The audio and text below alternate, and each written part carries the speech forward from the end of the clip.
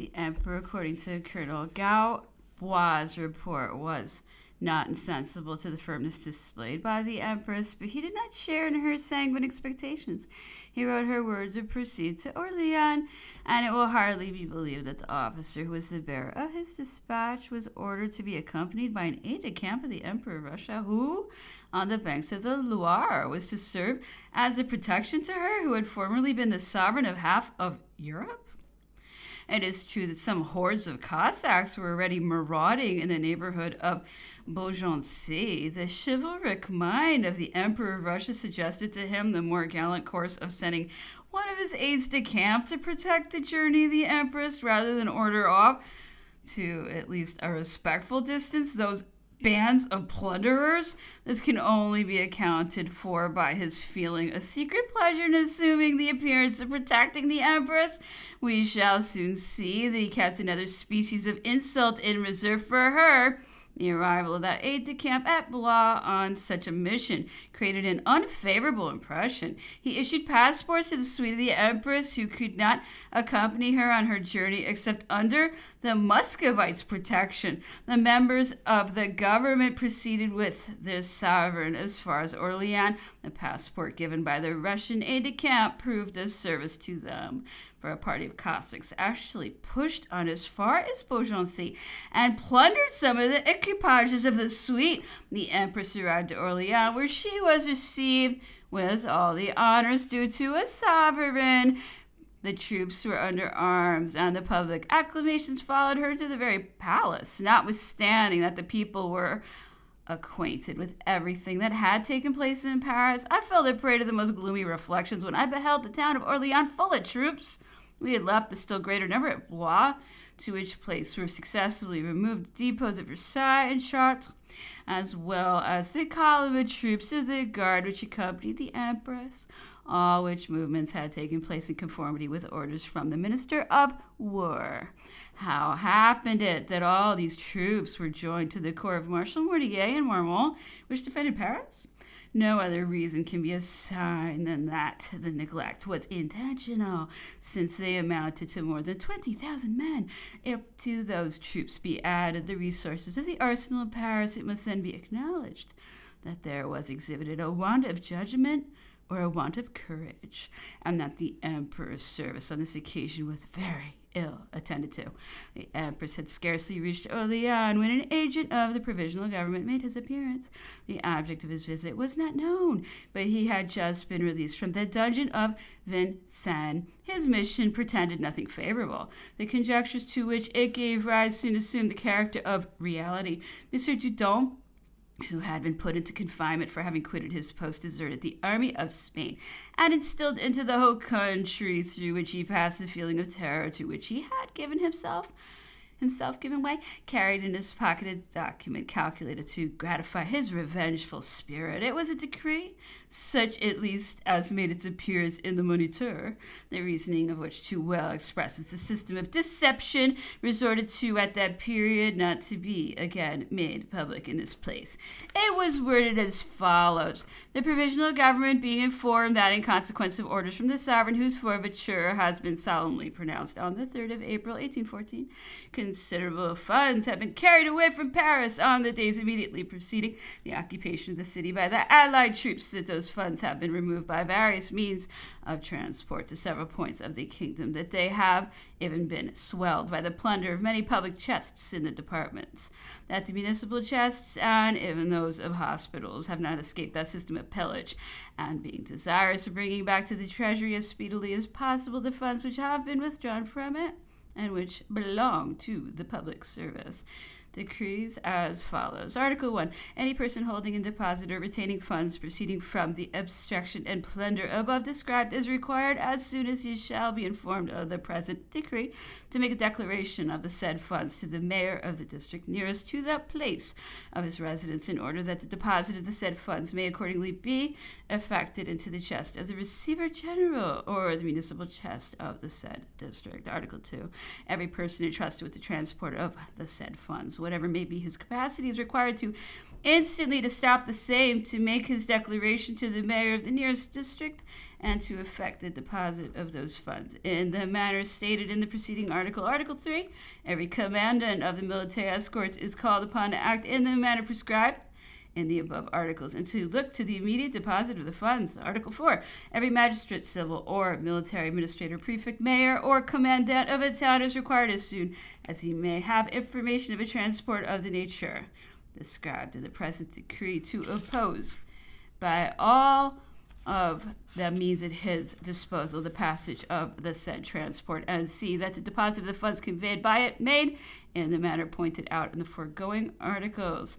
Signed, the Prince of Benevento, the Duc d'Alberg, François de Jaucourt, Bournonville, and Montesquieu, done at Paris, 9th of April, 1814. The decree was positive in its injunctions. It dwelt upon the subject of plunder of public funds, nothing more just than to bring back to the treasury what had been improperly withdrawn from it. Unfortunately, the facts do not justify the intentions expressed in the decree, or rather, the intentions are manifestly in contradiction to the facts.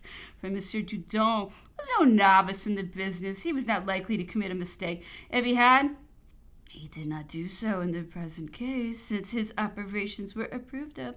Let us now consider the course which he adopted. He repaired from Paris to Orleans by the direct road, which could not have been that by which the government of the region had carried away any public chests, since it had not taken that road. Besides which, previously to Monsieur Dudon's being sent on his mission, it had been, or at least might have been, well ascertained by an inquiry into every branch of administration that no public funds whatever had been carried off.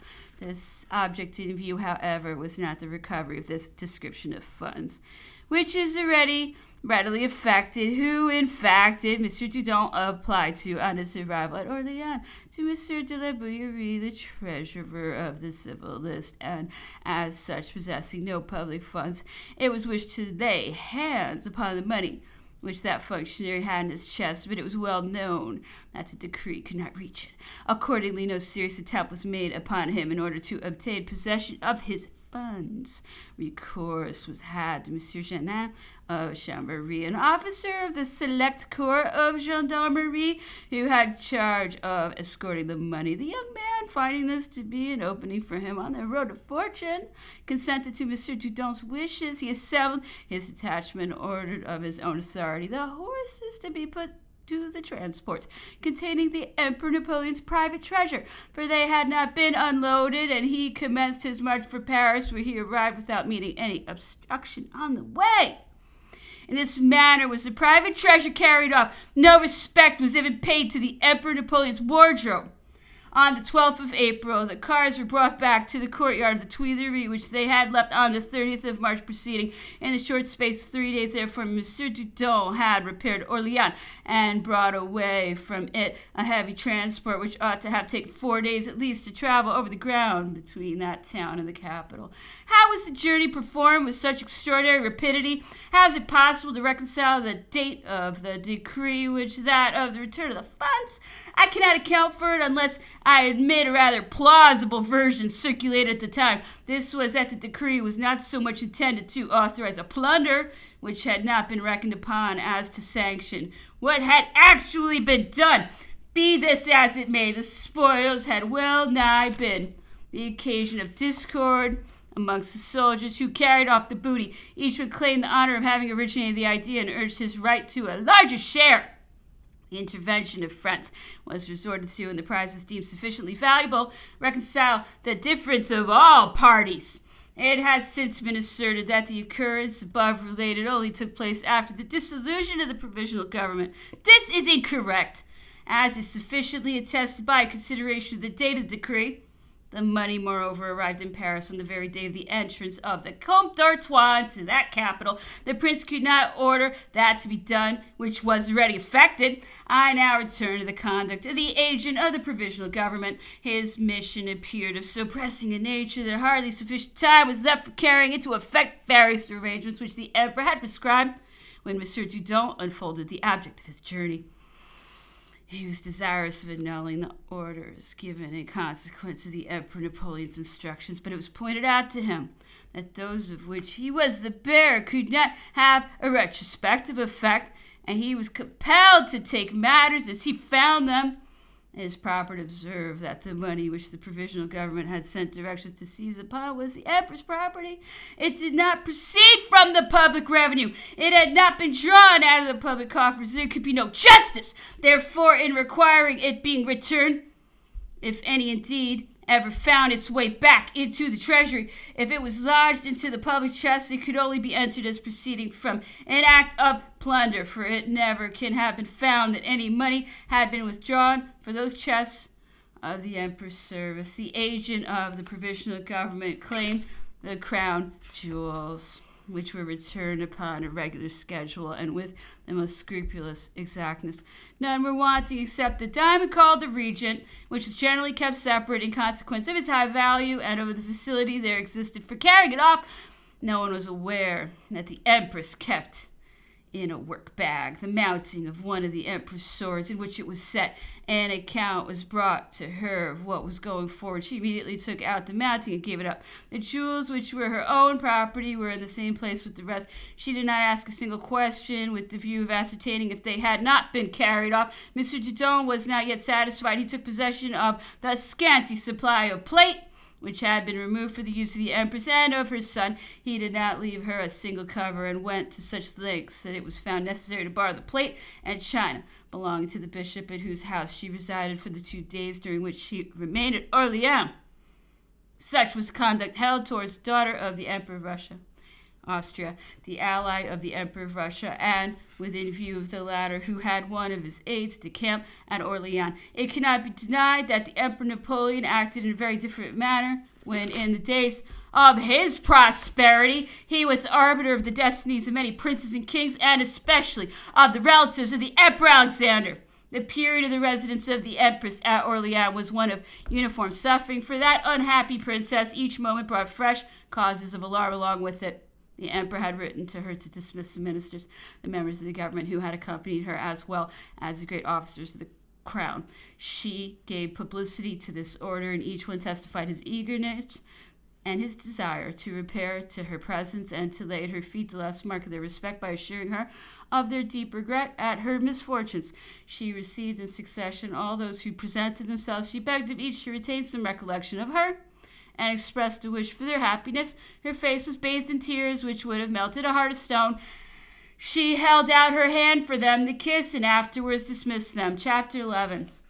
On the day following this mournful ceremony, the empress found herself almost deserted and alone in the town of Orleans.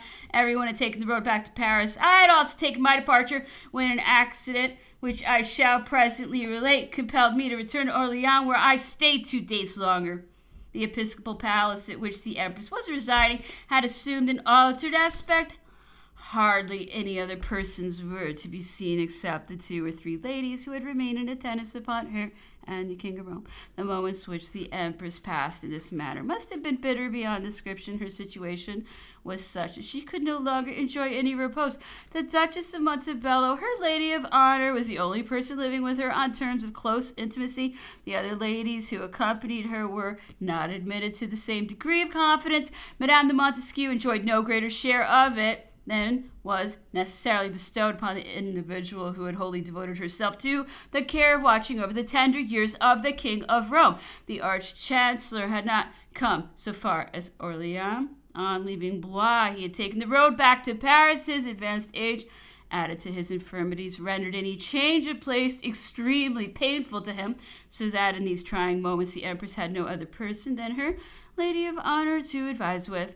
Having been presented to the confidence of Maria Louisa by the emperor himself, that lady had justified the choice of the sovereign by the most unremitting attentions. Maria Louisa entertained for her a friendship as sincere as if she had been one of her sisters, and took great delight in conversing with her respecting that sister. The lady of honor was, as well as the sovereign, wholly devoted to the emperor. Like her, however, she was also greatly affected at the storm that had burst over their heads. They collected every report, communicated to each other their feelings of alarm, and thus increased the state of anxiety to which they were both a prey.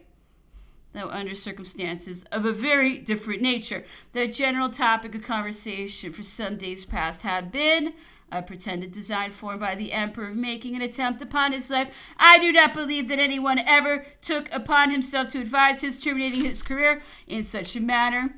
Those alone who were longing to be released from all ties of gratitude towards him have expressed any surprise at his having had the courage to outlive such accumulated misfortunes. For my part, I am of opinion that had he put an end to his life, such an act would have been censured and ridiculed. This course is only befitting a man who cannot escape the infamy that attaches to him, but a great mind should always be proof against the shafts of misfortune. The report of the emperor's death had at first been circulated at Blois, and afterwards in a more circumstantial manner at Orleans.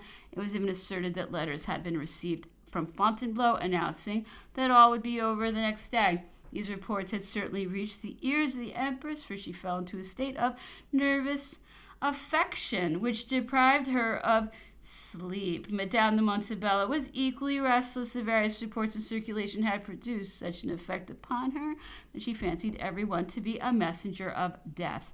The emperor wrote almost every day to the empress, who was quite alone at Orleans.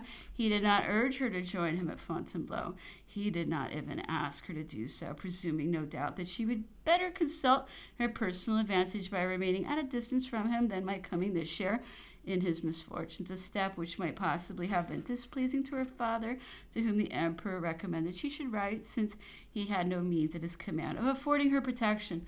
The tender attachment he felt for her imposed upon him the painful sacrifice of dissuading her from joining him, however much he would have derived consolation from her presence. I have beheld this princess inwardly struggling between two contending sentiments. What her attachment for the emperor suggested to her heart, and what her deference for the least intimation on his part had made it a law for her to comply with. She did me the honor to address to me at Orleans the following words: I am indeed much to be pitied. Some advise me to proceed, others to remain. I write to the emperor, and he does not reply to my request. He tells me to write to my father. Alas! What can my father tell me after the inquiries which he allows to be inflicted upon me? I am deserted and must now trust entirely to divine providence. It had once suggested to me the wisest course when it inspired me with the idea of becoming a canoness. I should have done much better in yielding to that inspiration than in coming to this country to repair to the emperor. Impossible without my son, who looks up to me as his natural protector. On the other hand, if the emperor is apprehensive of an attempt being made upon his life, a very improbable circumstance, and is compelled to fly, the embarrassment I should be to him might occasion his falling into the hands of his enemies, who, there is no doubt, have sworn his ruin. I know not what to decide upon. I only live to shed tears. In fact, they were running in abundance down her face while she concluded these words. Whenever an officer from the emperor made his appearance, he was announced to Madame de Montebello, who rose to receive him. If he arrived during the night, she then entered the apartment of the empress to hand in the letters directed to her. Monsieur Anatole de Montesquieu presented himself at this time, coming direct from Fontainebleau. He first went to his mother in the King of Rome's apartments, from whence he had himself announced to the Duchess. He was introduced into her room where she had passed the night, wrapped up in a shawl and stretched upon her bed without undressing. She received Monsieur Anatole de Montesquieu in this manner, and without giving him time to open his lips. Well, she said, is it all over? Is he dead? Anatole, who was not aware of her previous state of alarm, felt at a lost to understand the question. What do you mean, madame? He replied. To whose death do you allude? Why, rejoined the lady of honor, the emperor's death. We've been told here that he has destroyed himself. No, madame, said Monsieur de Montesquieu. He's not dead. He's in good health. How can you believe the reports circulated by his enemies? Here is even a letter which he has entrusted to me for the empress. Madame de Montesquieu, the mother of this officer, who was extremely strict in the practice of every virtue and of every duty, was not so easily alarmed, but she only saw the empress when the King of Rome was taken to her. If she had possessed any influence over her majesty, she would no doubt have given her some useful advice. This, however, could not have been productive of much good, For during the 4 years that the Empress had resided with us, she must have often heard that the Austrian alliance has always proved fatal to France, and ever since that power had declared against us, the Emperor of Austria's conduct had been so unceremoniously censured that some of the observations applied to it must have reached the ears of the Empress. It must, however, be acknowledged that they were but too well warranted by the events. She was fully sensible of it, and had sufficient penetration to distinguish the truth.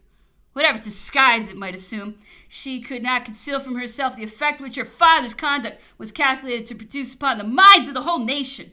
I can understand, she was sometimes heard to say, that the people should feel an aversion for me, and yet there is no fault of mine. But why did my father promote my marriage? If he meditated the projects which he is now carrying into effect, her imagination was exaggerating the fact, for at all times the utmost respect was felt towards her. Her mind was a prey to a crowd of conflicting ideas with regard to events beyond the reach of her inexperience, but whatever might be said to induce her to come to a determination, she had lost all confidence in the future and was prepared for whatever might occur.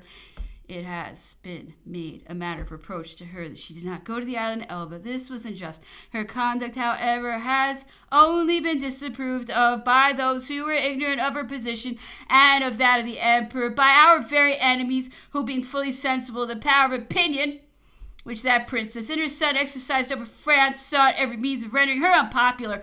It was only paying a merited compliment to the sound sense of the nation to suppose it would look with a feeling of aversion upon any error emanating from a vicious heart. This feeling, however, could not apply to the Empress, who was too sincere to be the object of suspicion. I have stated all the motives which form the basis of her determination. I will now add to them a few reflections, which may serve to explain how far that determination may have been influenced by the advice of her immediate attendants. Madame de Montebello, who was possessed of a very large fortune, was not at all disposed to bury herself alive in the island of Elba. Her inclinations led her back to Paris, where she could live in a state of independence. She was sufficiently acquainted with the feelings of the Empress to be well satisfied that if she again met the Emperor, no power would ever prevent her from sharing his fate, in which case the Duchess would be under the necessity of accompanying her. Accordingly, she urged with great warmth the propriety of her adopting the course recommended by the Emperor, and of addressing herself to the Emperor of Austria, as no sooner should that princess be restored to her family than her attendant would be relieved from all further obligations. The entreaties of the Lady of Honor were backed by some treacherous hints. The Empress was told that the Emperor had never loved her, that he had enjoyed the favors of several mistresses during his marriage, and had only wedded her through modus operandi, but that after the turn which matters had taken, she would be exposed to unceasing reproaches. The Empress gave way to these representations. She wrote to her father, and it was no doubt owing to his invitation that she repaired from Orleans to Rambouillet. We shall soon see what occurred at their meeting. Let us now return to certain allegations still put in circulation by the Allies for the purpose of misleading public opinion. Chapter 12. We have seen that Prince Schwarzenberg had replied to the overtures of the Duke of Treviso by transmitting to them a document insulting to the Emperor's character. It was a fresh manifesto in which, following up the system of deception put in practice at Frankfurt, the Allies opposed to pretended moderation to the ambitious views of the sovereign who was fighting in defense of his territory, ever ready to lay hold of any circumstance calculated to alienate us from the public opinion. They took advantage of the errors committed by the diplomatic branch of his service to arraign the intentions of the chief of the state. Let us reassign to every one the share that belongs to each in this series of unfortunate or cowardly acts, ending in the destruction of that splendid edifice of glory which it had taken 20 years to erect. Did the Emperor obstinately persist in continuing the war regardless of the calamities which oppressed his subjects? Did he, as the Allies accused him of having done, reject any project of reconciliation tendered with the view of procuring an armistice on those conditions upon which he might have obtained a peace? Let us inquire into the facts. Trusting to the declaration of Frankfurt, the Duke of Vicenza, in the powers which he had drawn up for his own guidance, imposed upon himself the obligation of no longer treating upon any other basis than those which the sovereigns themselves had promulgated. Having been detained, however, at the advanced post of the enemy, he soon acquired the conviction that nothing farther from the intention of the Allies than to grant to France those limits of which they had held out the promise. He solicited fresh powers in which no mention should be made of frontiers no longer likely to be obtained. These powers were expedited on the 4th of March in such terms as the negotiator had looked for. Napoleon had hesitated to invest them with a signature, either from deeming it an error in principle to begin in a work of negotiations not yet entered upon by a concession, the consequences of which might be the most serious nature, or from considering the basis laid down at Frankfurt as the only plank of safety he could lay hold of in the wreck of his fortunes. The idea of submitting to any other conditions was an oppressive weight upon his mind. In the meanwhile, a letter was brought from Châtillon addressed to the Duke Bassano. The Duke of Vicenza expressed himself as follows: "We must not give way to feelings of illusion. The power and resources wielded by the enemy are immense. If the emperor possesses armies sufficiently numerous with the aid of his genius to ensure victory, nothing in that case should induce us to give up an inch of ground within our natural limits. But if we have been so far betrayed by fortune as to possess the resources we stand in need of, let us yield to necessity what we can no longer defend, what our courage can no longer reconquer. Obtain, therefore, from His Majesty a positive determination in a question of so much importance. A decisive course must be adopted. I must not be bound down by any restrictions. Does the safety of France depend upon a peace or an armistice to be concluded within the space of 4 days? If so, I solicit precise orders which may leave me at liberty to act." The Duke of Bassano handed the dispatch to the emperor and urged him to yield to necessity. Napoleon reluctantly listened to him. He pointed out to his minister a passage in Montesquieu's works, which he appeared to be running over in an absent manner. "Read this aloud," said the emperor. The minister read as follows: "Nothing, in my opinion, exceeds the magnanimous resolution taken by a monarch who swayed a scepter in our days rather to bury himself under the ruins of a throne than to accept of proposals which no king ought to listen to. His mind was too elevated to suffer him to descend to lower than his misfortunes had already brought him, and he was well aware that a crown may be restored to its splendor by a display of courage, but never by an act of infamy." 12 years before this time, Napoleon had said to his minister, who was beginning to obtain a great share of his confidence, "I'm acquainted with a man who will listen to anything." The Duke of Bassano recollected the expression. "I know of a still more magnanimous act," he replied to Napoleon, "that of sacrificing your glory in order to close the precipice into which France would be plunged along with you." "Well, then, be it so," rejoined the emperor. "Conclude peace. Let this be Caulaincourt's work. Let him sign what he pleases. In order to obtain it, I may have the strength to bear the shame of such a peace, but never expect that I shall dictate the terms of my own degradation." The recent example of the Congress at Prague had already been a lesson to the Duke of Bassano and ought to have taught the Duke of Vicenza how possible it would be to obtain that Napoleon himself should propose one by one the conditions he would have to submit to. The prince relied altogether upon his plenipotentiary, whose opinions, expressed in energetic language, had just been submitted for his perusal. He ordered the following answer to be written to him: "It appears that the conditions have been already agreed upon beforehand between the Allies. As soon as they shall have communicated to them, you are at liberty to accept them, or to refer the question to me within a delay of 24 hours. The alternative in this case might have embarrassed the proceedings of the plenipotentiary. The Duke of Bassano earnestly insisted that a fresh order should be issued for the purpose of removing the conditional nature of the former one. This gave rise to a long conversation which continued until a late hour of the night. He was at last authorized to write on the 5th, and he accordingly dispatched in all haste the following letter: "I yesterday sent you a courier with a letter from His Majesty and full of the powers you had again asked for.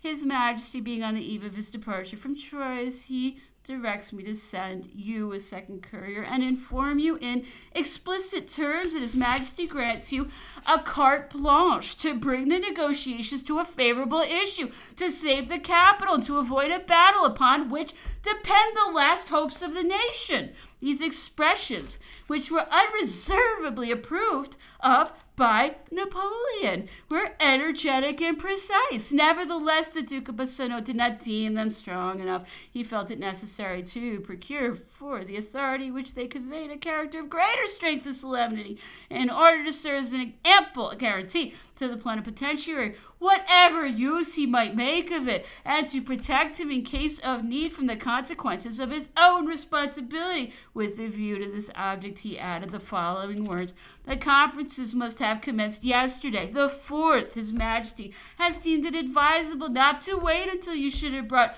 the first overtures to his knowledge in order to avoid the smallest delay.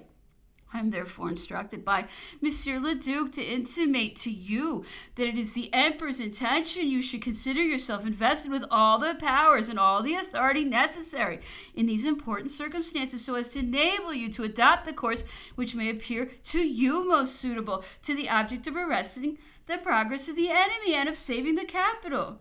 These were the powers given by the sovereign. We have now to see the use to which the negotiator applied them. The Congress had opened on the 5th of February. The sitting, which was adjourned to the following day, did not take place, the circumstances affording time for the French plenipotentiary to receive his carte blanche. This document came into his hands in the course of that day. The enemy's ministers again met on the 7th and announced the conditions upon which they were willing to make peace. They were nearly similar to those which the emperor was on the point of assenting to when he was informed of Blucher's imprudent march. Nevertheless, so far was Monsieur de Caulaincourt from accepting them that he threw every difficulty in the way. He claimed the basis laid down at Frankfurt, wished to know which of the powers was to derive the benefit of the sacrifice imposed on France, to what purpose they were to be applied, and even insisted upon being furnished with a statement developing the views of the Allies in their combined form. These pretensions were altogether incompatible with existing circumstances and only calculated to raise a doubt of the intentions of the sovereign in whose name they were presented. This inconsistency was pointed out to the Duke. He perseveringly insisted in claiming those very limits which he himself had urged the propriety of giving up, and after the lapse of 2 days consumed in an obstinacy which could be attended with no good effect, he yielded assent to what was required of him. But instead of concluding the proffered peace, he solicited an armistice which his instructions did not authorize him to apply for. He went farther. At this painful crisis, in which the smallest delay might prove fatal, he did not even suggest the adoption of the extraordinary course which had originated with himself. He consulted M. de Metternich, who was at the distance of 20 leagues from the spot, and laid his intentions before him. Nothing could be better calculated to meet the views of the Allies. They had all witnessed the invasion of their respective capitals. Our eagles had been planted in Vienna, Berlin, and Moscow. Their pride was wounded at the recollection of those achievements, and they thirsted with a desire of visiting upon us the degradation which we had inflicted upon them.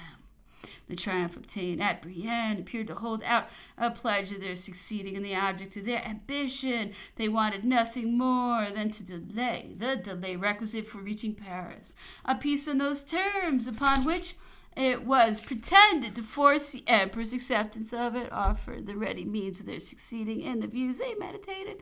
The conditions tendered were the most painful nature. It was expected that he would hesitate in giving way, and his hesitation would enable the Allies to accomplish his downfall. Their appalling calculations were justified by the unaccountable pretensions set forth by the Duke of Vicenza.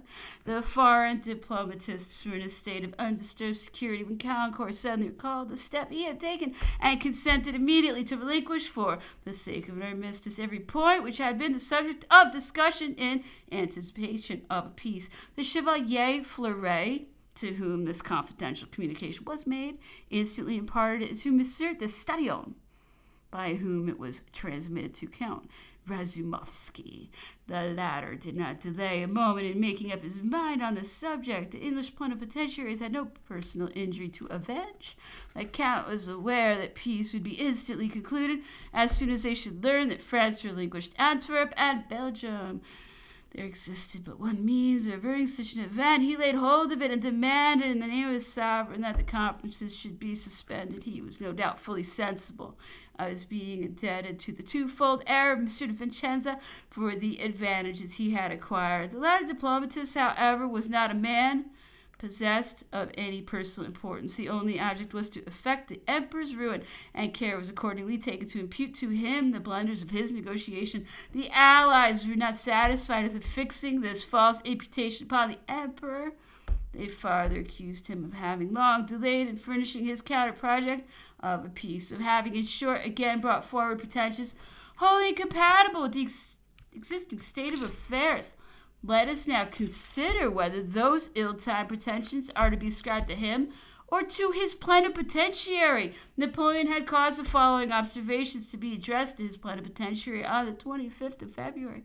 Prudence no doubt requires that every means should be resorted to for coming to an arrangement, but His Majesty is of opinion, and he desires, I will again write to you on the subject, that these means, or at least the data by which you may acquire knowledge of them, should be found out by yourself, and that any information concerning them cannot be furnished by him to you, but must necessarily be supplied by you to him. The emperor agrees with you in opinion that this is the favorable moment for treating, if there be a possibility of concluding a peace. But in order to judge of the existence of such possibility, he must be made acquainted with those lights which the negotiations or your intercourse with the negotiators shall afford him. Instead of those data, that information, those lights adverted to by Napoleon, he merely received representations void of any useful hints respecting the general posture of his affairs. The dispatches of his plenipotentiary contained commonplace observations on war, recommendations, and demands, in which the rules of propriety were occasionally transgressed. The grand equerry proved himself as ill calculated to treat with his sovereign as with the allies. He did not enlighten his judgment. He only inflicted wounds. The emperor always felt less disposed than ever to give way after the receipt of any of his letters. On the 2nd of March, the emperor had sent from La Ferté-sous-Jouarre the elements of a counter-project. On the 8th, he addressed to the Duke of Vicenza a long letter, of which we republish the following extract. Monsieur de Rumigny has just arrived, ... The draft which His Majesty has sent to you with his letter of the 2nd contains the material of the counter-project which your Excellency is empowered to present. His Majesty has left you every latitude in the revision of it. It is necessary to make sacrifices for the attainment of peace. Those sacrifices bear upon certain portions of territory, Belgium and the left bank of the Rhine, the annexation of which, effected as it was in a constitutional manner, has been acknowledged by numerous treaties. The emperor cannot, under these circumstances, propose the abandonment of any part of the territory. He may consent to certain concessions if peace cannot be obtained by any other means, but this he can do only when such concessions shall be demanded of him in bulk according to the project which the allies have handed in to you.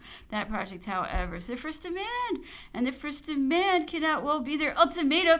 You will reply to them by accepting the proposal made by them at Frankfurt, and such reply, being also the first on your part, cannot be considered as your ultimatum.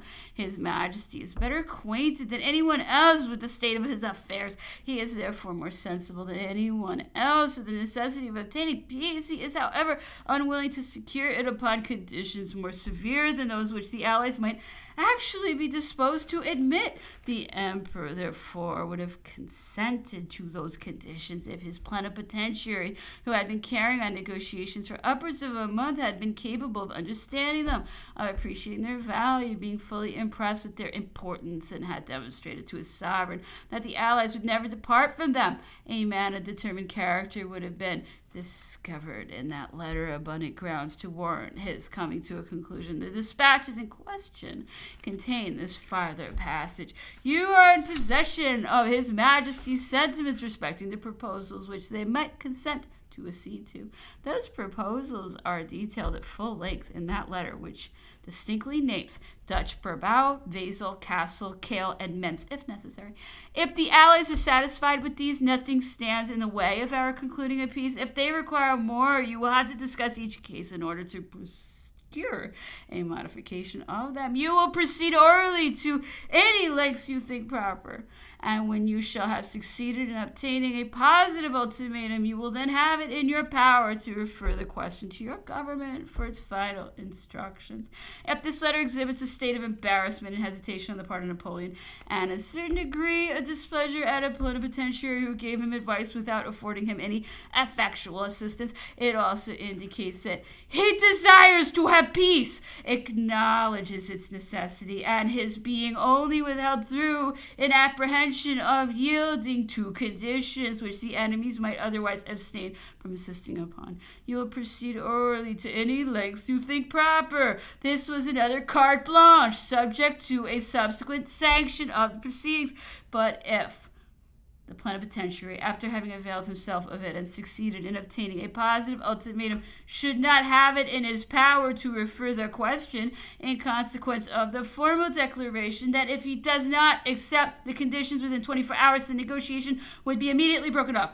He is then to give way and to subscribe to the conditions unless the phantom of his personal responsibility should arrest him.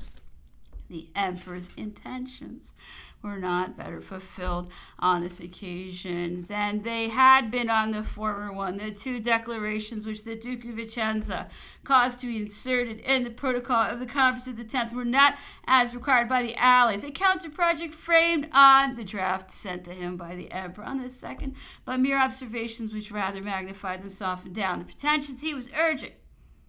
This was not overlooked by the emperor, who instantly sought to apply a remedy. He wrote from Reims, where the Duke of Vicenza's dispatches had overtaken him, a letter containing important concessions complicated by certain conditional expressions which would have had the effect of replunging his plenipotentiary into those perplexing predicaments which had grown habitual to him. It was difficult to manage that minister. He felt an unwillingness to penetrate the meaning of any observation, would take nothing upon himself, and required the most precise orders, but when those orders enjoined him to make peace on any terms, he took alarm at their very precision.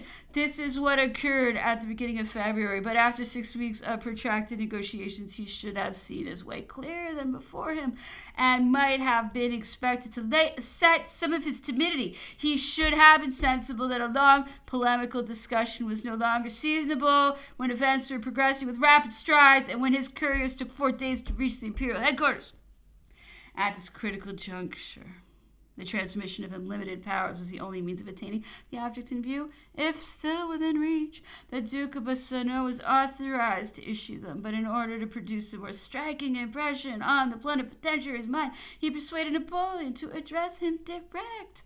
Those letters dated from Reims from 17th of March contain the following passages. His Majesty, having taken into consideration the content of 2 letters dated the 13th, the duplicates of which reached him last night, and the originals this morning, allows you all necessary latitude, not only as the mode of proceeding you may deem it proper to adopt, but also for the purpose of making in a counter-project such concessions as you may conceive to be indispensable towards preventing a rupture of the negotiations.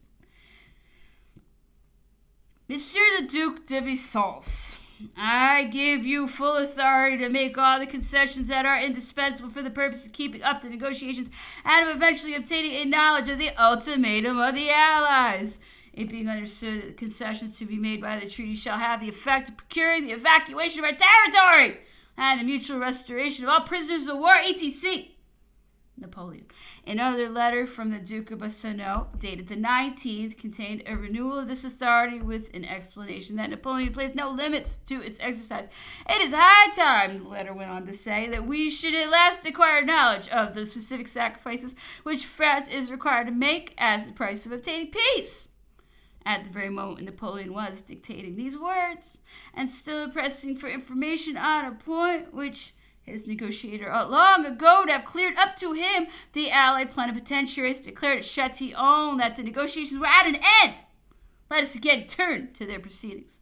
They had replied on the 13th to the verbal declarations made by the Duke of Vicenza on the 11th by circumscribing the duration of the proceedings to a term of 24 hours. Thus, plenipotentiary therefore could no longer entertain a doubt that the plan of the treaty which they handed in must have been their ultimatum, barring a few modifications. He demanded a fresh delay. It was granted, and he presented at last a counter-project on the 15th. He therein made no allusion to the Dutch Brabant, to Wesel, Kassel, Mentz, or Kehl, all which he was authorized to relinquish. His declarations of the 10th neither modified nor softened down any point. No interest was overlooked in them. Neither the Princess Eliza, the Grand Duke of Berg, the Prince of Neuchatel, nor the Principality of Benevento, the most petty German princes, was taken under the protection of the French plenipotentiary, who demanded by the 16th article that the arrangements to be made respecting ceded territories and the indemnities to be granted to dispossessed princes should be regulated in a special congress, in which France was to take part. Protection the more praiseworthy on his part, as he acted in direct opposition to the intentions of Napoleon, unequivocally expressed in the letter of the 8th, in which M. de Rumigny was the bearer. The emperor will throw no difficulty in the way in regard to the state of possession in Germany. He attaches no importance to interfering in it, and will allow the Allies full liberty to act on that subject in any manner they think proper. Astonished at this circumstance, the Allies sarcastically reminded the French plenipotentiary that he had offered 6 weeks before the terms of an armistice, what he now refused as a condition of peace. The negotiations were accordingly broken off. Who are we to blame in this case? Who is answerable for the consequences of the rupture? Certainly not the Emperor. Chapter 8. The Comte d'Artois, who, it will be recollected, was still at Vesoul, left that town as soon as he received a courier who brought him intelligence of the events which had taken place.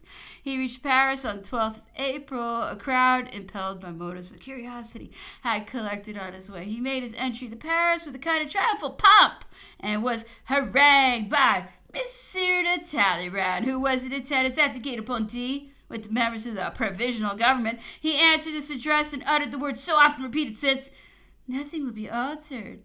There is only one more Frenchman amongst you." Great publicity was given to this reply, as it is customary to do with respect to every word issuing from a prince.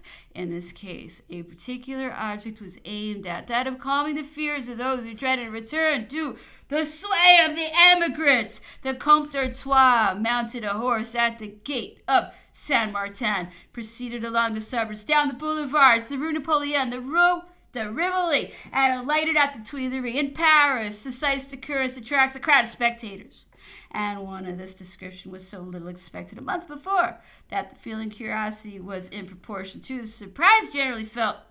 The entry of the Emperor of Austria took place a few days after the arrival of the Comte d'Artois. That prince came by the road leading from Burgundy. All the Allied troops were placed under arms and proceeded to meet him as far as the gate of Saint-Antoine, with the Emperor of Russia and the King of Prussia at their head. The three sovereigns returned together on horseback, followed by the same troops which proceeded along the boulevards from the Bastille to the Place de la Révolution, where they filed off. It is very difficult to credit the assertion that the Emperor of Austria should have consented to the project of dethroning his daughter, and yet no reasonable motive can be discovered for his absence from the Allied army. The least unfavorable opinion that can be formed of his conduct is that, in order not to appear to participate in the act, or from an apprehension of being involved in scenes of parental tenderness, he had prolonged his absence, and left to his allies the care of sacrificing his daughter. It must be acknowledged that they have amply performed the task allotted to them, and that the Empress was justified in complaining that she was deserted, and could place no reliance on a father who tolerated the insults to which she was subjected. Every species of degradation was heaped upon us. It was a struggle who should most debase himself, and our posterity will refuse to credit what I am about to relate. A few days after the entrance of the Allied army into Paris, the Emperor of Russia ordered divine service to be celebrated according to the Greek rite, and a Te Deum was to be sung in thanksgiving for the capture of Paris. With a view to increase the pomp of this ceremony, he directed that an extensive scaffolding should be raised on the Place de la Révolution, upon which an altar was erected. At this altar happened to be the place over the very spot where Louis XVI had been sacrificed, and nothing had been published on the subject of the religious ceremony of the Russians. It was generally believed that all these preparations were intended for the purpose of celebrating some expiatory service, But the truth soon became known. The whole allied army was ranged round the altar, near which were placed the Greek clergy, who were in attendance at the Emperor Alexander's headquarters. This prince soon made his appearance, accompanied by the King of Prussia and all the princes and generals belonging to the allied army. It will scarcely be believed, however, that in the midst of this assemblage who came forward to thank the Almighty for our destruction, and to raise their voices in chorus over the lifeless remains of our unfortunate soldiers, some marshals of France were to be seen in full uniform. It was a contest between them and the Cossacks, who surrounded the Emperor Alexander, who should be nearest to the autocrat. Bereft of all further authority, these men had quitted their troops for the purpose of assisting at a ceremony which covered them with shame. And they did so in the very heart of a capital already indignant at the degradation it was compelled to submit to. It was reserved for unhappy France, whose glory had been raised to so high a pitch, to fall on a sudden to the most abject condition, and to be compelled to record by the side of the grandest achievements those disgraceful and unbecoming acts which tarnished their brilliancy. From the time of the Battle of Fleurus in 1794 to the Battle of Wagram, the Austrian armies had constantly waged against us an unsuccessful war. We twice obtained possession of their capital, and yet, though deserted by fortune, not one of their officers was ever false to his standard. Not one of their generals ever disgraced the national uniform. The emperor was still at Fontainebleau, where he was making preparations for his departure for the island of Elba. He first set in motion the 1,200 men of his bodyguard, who had determined to share his fate together with 100 Polish soldiers, who preferred to follow him rather than place themselves under the standards they had so long opposed. For the Emperor Alexander had already united in Paris those troops to his own army. The emperor was urged to quit Fontainebleau. It was represented to him that the king was to reach Paris on the 21st of April, and that he ought not to be within so short a distance as to hear the firing of the cannon, which would be the signal of his public entry. The emperor readily penetrated the motives which influenced those who urged him to depart, but he paid no attention to them. He was aware that his life was aimed at, and he deemed it more prudent not to commence his march until the handful of men who were to watch over his safety should have it in their power to protect him from the snare which might be thrown in his way. He wished to have it in his power, in case of need, to throw himself in the midst of those gallant men and travel in their company to the seaside, if that precaution were found to be necessary. He was therefore indifferent to whatever was said to him with the view of accelerating his departure. He was still beset by importunities. He took leave of everyone and thereby restored freedom of action to those men who anxiously looked forward to the moment when they might quit him without dishonor. He was, in fact, almost wholly isolated. On the last days of his residing at Fontainebleau, he owed it to the Prince of Neuchâtel to express the wish of retaining him in his company. He had sufficiently loaded him with favors and wealth to justify his supposing that Berthier would not desert him in his adversity. He accordingly proposed that he should accompany him, and be felt the more confident in doing so as he was ignorant of the meeting that had taken place at the prince's residence, where the resolution was adopted and proceeding to the most painful extremes unless he abdicated the throne. Being obliged to reply to the emperor's overture, Berthier protested his fidelity and promised not to desert him, but he asked leave to repair to Paris for a few days in order to settle his affairs and destroy a few papers which had been left in his closet. The pretext was sufficiently plausible not to give rise to any suspicion. The emperor, however, who was gifted with great penetration, was not at a loss to guess his real meaning. Berthier, he said to them, "You do not speak your mind. This is quite wrong on your part. If you desire to quit me, why not candidly say so?"